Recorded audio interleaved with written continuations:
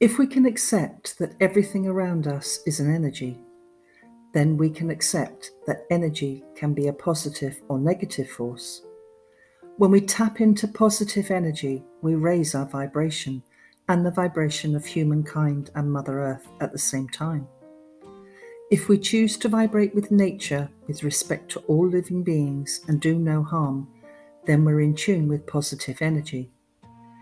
If we choose to allow our minds to be dominated with destruction, war, murders, rapes, human trafficking, exploitation, physical and mental abuse, and the list continues, then we are vibrating at a low frequency and paying attention to negative energy.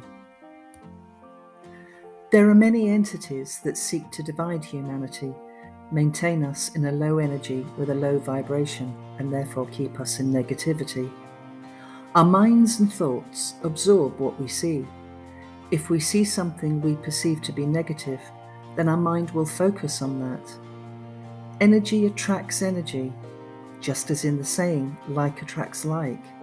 If we dwell on negative thoughts, then this is negative energy and we are attracting more of the same.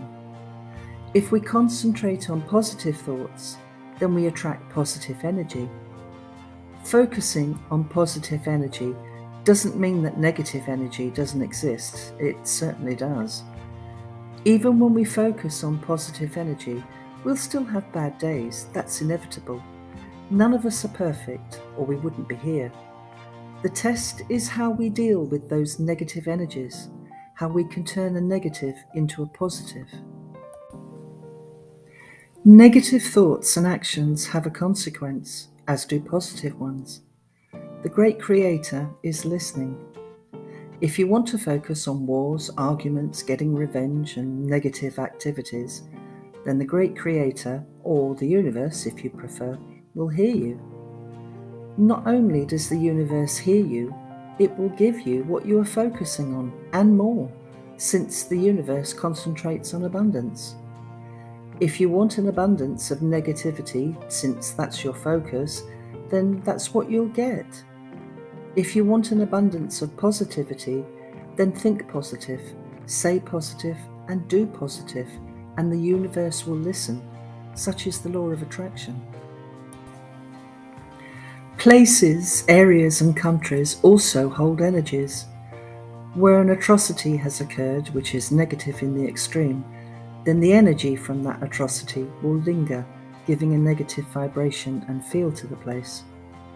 The negative energy is in control, and the balance of energies is out of whack, so to speak. Those who are sensitive will feel these energies. With love and light in our hearts, we can change this negative energy into positive, restoring harmony and balance at the same time, just like yin and yang.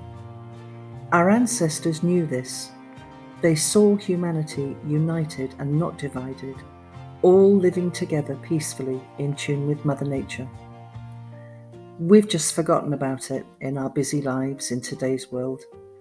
The funny thing is, it's already done, and we already live in peace and harmony. We just have to see it.